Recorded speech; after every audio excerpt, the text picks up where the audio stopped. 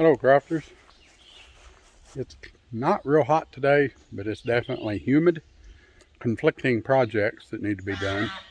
I'm going to start out showing you, we talk about how we're a make do and anybody can and do it the best you can video. So I'm going to show you a couple of things here that have to do with that. As you can see, and let me stick my foot out here for some reference. The yard has gotten tall. This happened, I started out mowing the other day and I got the side yard mowed and started on this front yard and the mower quit on me. Well, I thought maybe I was out of gas. I come up and it was real low. Well, it wouldn't start. And it was rainy for the next few days and I couldn't work on it. So I brought it out here and started working on it. Pulled off the air filter. Actually, when I went to pull off the backing bolt, I noticed that the carburetor was loose.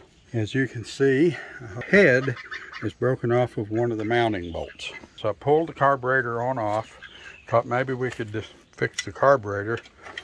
Then I found this piece, and it's broke right here, which is supposed to attach right there on the carburetor. And I also doubt it's supposed to be loose like that. I have not pulled this shroud off to see what's going on.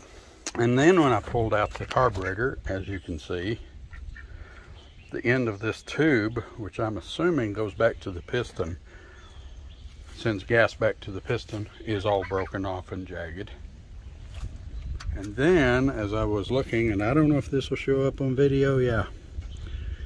There's a crack in the deck where one of the mounting bolts goes. And I thought, oh my gosh.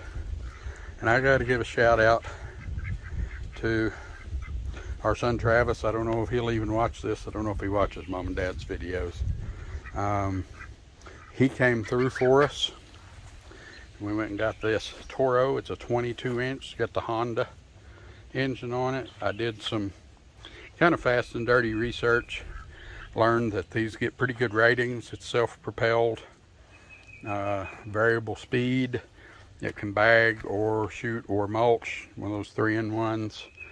So that's the first thing. We need to mow, or I need to mow here. And I'll tell you about this footage while I walk down here by the quail hutch. These are our hatchling quails. Most of them are bound for freezer camp.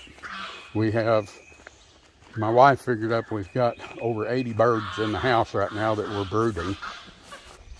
The quail, which they're the jumbos, which you've seen are adults here.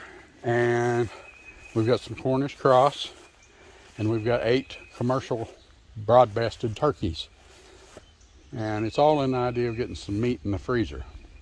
Now the problem is, I'm sure you guys have all seen the lumber prices. You know what things are like. We really need to get at least the quail out.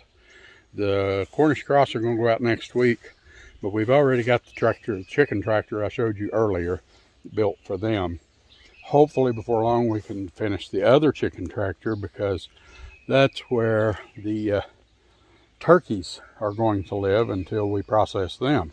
We can't build a proper hutch like we would like to at the moment. Take this is our last rabbit cage, which we've shown you before. You're going to take these rabbit feeders out and patch up those holes with some scrap hardware cloth. I'm going to fix this door, and then I'm going to try mounting it to these 3 pallets.